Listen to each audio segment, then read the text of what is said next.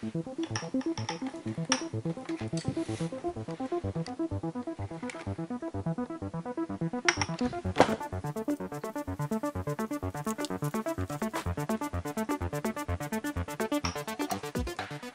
is an example video to show what Ethersweep can be used for and what it was invented for.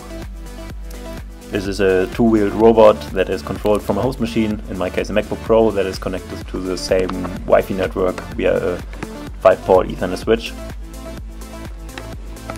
The code to control the robot is pretty simple. It's basically just a few line processing code that sends steering commands depending on the keys that are pressed.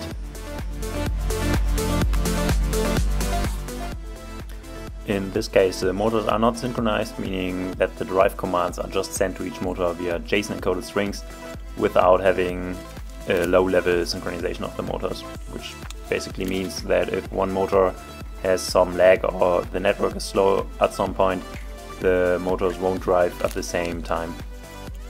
But as you can see, this is not a problem when a few milliseconds are not crucial for operation. To make it a bit more interesting and to underline the benefit of Ethernet connected motors, I added a gripper from an older project that was built to sort 18650 battery cells by capacity. As the original motor flange was also a NEMA 17, I was able to just connect the Ethernet controller to it pretty easily. Adding power via a XT30 white piece and an Ethernet cable for communication was also no problem. Implementation on the code side is also easy, as I just have to copy and paste from the steering commands and change the IP address for the new motor.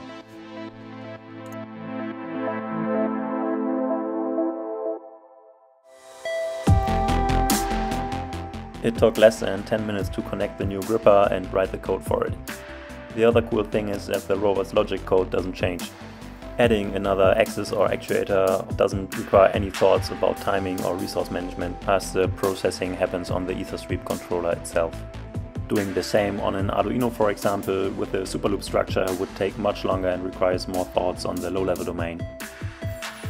The Ethersweep function I used was a ramping mode. It takes steps, speed and slope for the most important values, and the ramp allows me to slowly increase the speed of the motors to prevent them from slipping or losing steps.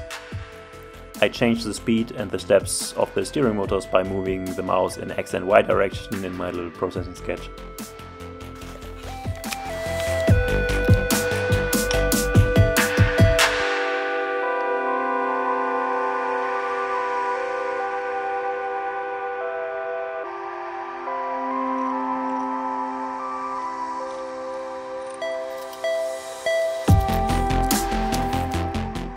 This is how the whole setup looks like again.